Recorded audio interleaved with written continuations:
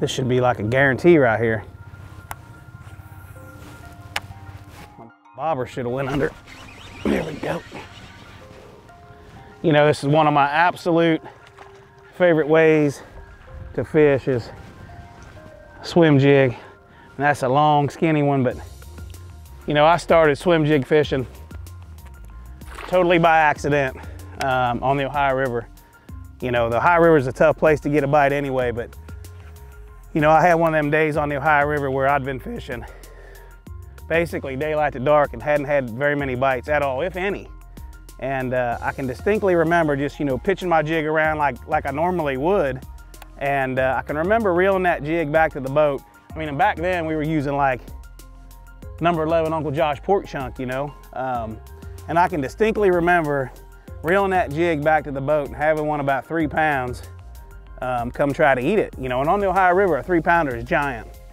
So then I go back to my traditional flipping and I'm not getting any bites, and I'm reeling that jig back in, and one at about 2.5 pounds comes up and eats it, and I catch that fish.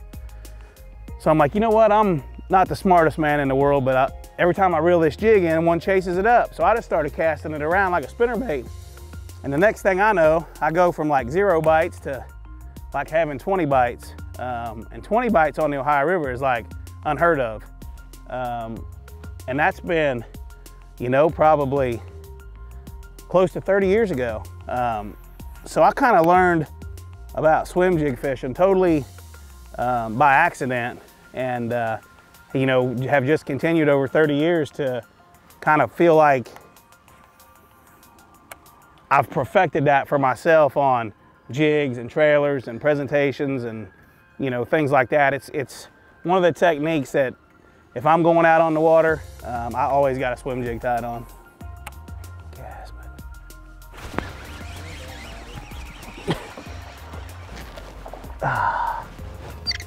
You know, it's springtime. The water temperature is about 55 to 59 degrees, and fish are wanting to spawn. And around that spawn time, I feel like if the water's clean, there's no better bait than a swim jig. And as you can see right here on this little reed island, there's a clean spot. You know, and anytime you can find a clean spot, that's typically where those fish are going to want to set up and spawn. And this time of the year, if you run a swim jig over that stuff, I'm not going to say you're guaranteed a bite, but your chances are really, really good.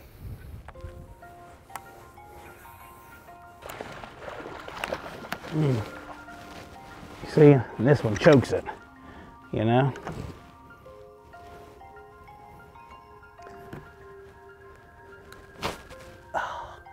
Right in the roof of the mouth, right where you want it. You know, a deal for me is, like during these frontal conditions, I like to do what I call hover a jig or float a jig. I don't like to scoot it along or move it really, really fast. I like to keep it in the strike zone as long as I can. And a tip I can give you for that is use a trailer that's got a lot of water displacement that'll help you keep that jig up there. And then go with a 1/4 ounce head. I know a lot of guys like to swim a 3/8 ounce head, but typically for me, it's always a 1/4 ounce so I can keep that jig in the strike zone as long as possible. There's gotta be somebody on the back side of that island. I mean, that was kind of one of them perfect deals. You've seen just how I was shaking that rod and fluttering it, just kind of keeping it as slow as possible. And you got it. Good. You can just see them coming from miles away to get it. Like that. It is so much fun. If you haven't played around with a swim jig much, there's no cooler bite just to be reeling that thing along and just, they get it. And when they get it, they typically really get it.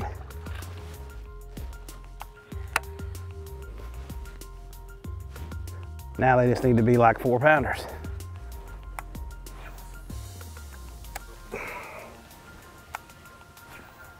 You know, typically for me, like if I'm fishing it down deep, it's gonna be that 4 to 6 foot depth range, kind of where you're almost slow rolling it over top of the grass, or, you know, hydrilla, milfoil, whatever may be there.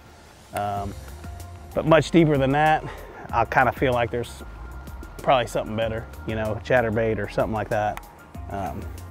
But yeah, there is a lot of times where I'll just tickle that thing right over top of the deeper grass. You know, and you can always just kind of listen to the fish. They'll tell you, you know, about what depth range they want. You know, but so many times with a swim jig, you're always around, seems like, in the shallows, around grass. Typically most of your swim jig fishing, I feel personally, like goes down in that, you know, that 6 foot or less depth range. You know, I know some guys that have played around with a 1/2 ounce swim jig, you know, out on grass lines and things like that, but day in and day out, typically I think it's about 6 foot or less that swim jig fishing goes down.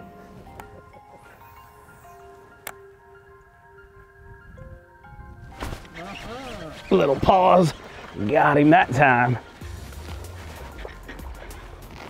Yeah, playing with it. All right, you know, that fish right there is a prime example of, you know, you watch that fish come up there and wake after it, and just, you watched me, I mean, I anticipated that fish coming and I set the hook and I whiffed him. I mean, I totally missed him.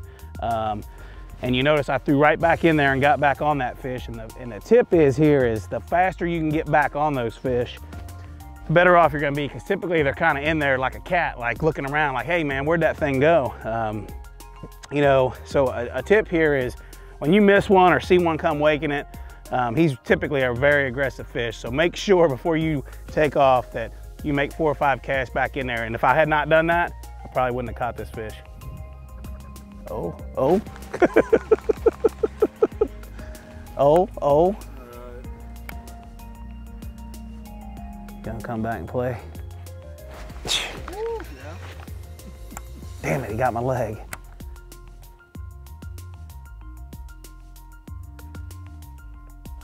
He must have been a biggin. Did he get my other leg? Nope, not yet. We're gonna work on it one more time. Got him. Prime example. I missed that fish 4 times. I know he's not a big one, but some days in a tournament, this fish right here could be very, very important. Took me 4 pitches right back to that fish.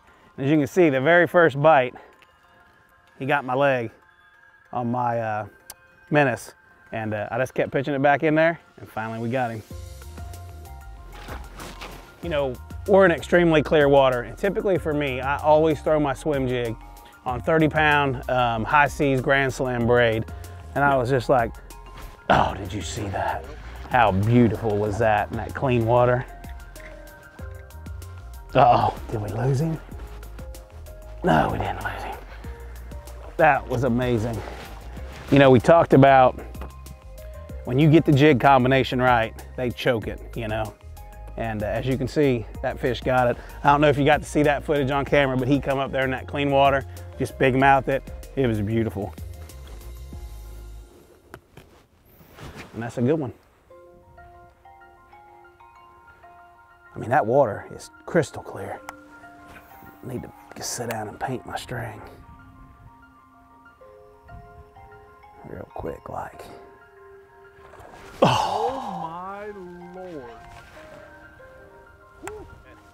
A lot of times your bites on a swim jig are so fast and so violent, you know what I mean? And then, like, that's why I stress using a high-speed reel, because if you can't keep up with that bite, chances are if you get a hook in him, you ain't gonna land him.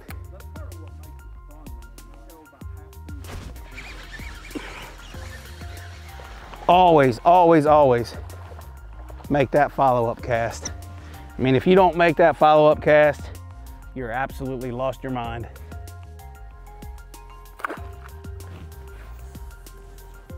It's almost like you got to get these fish jump started this. Look at that. This is amazing. Doesn't get much better than that.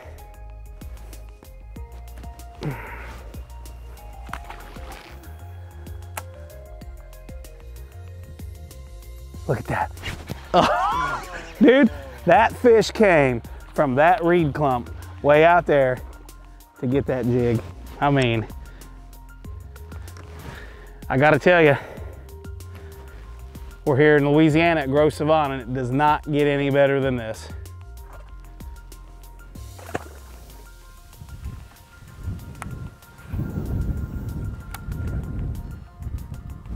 That was so cool. I mean, they're just like cats pouncing on it. Ooh, got a little salad on his face.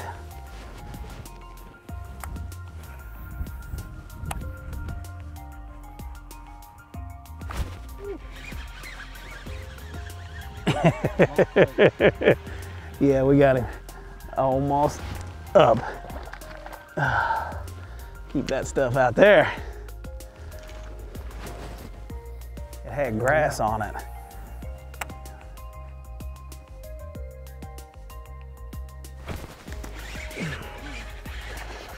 You see that line hop? He sure looked bigger than that when he, God, man, he feels like a big old thick football, like holding a brick. Nice.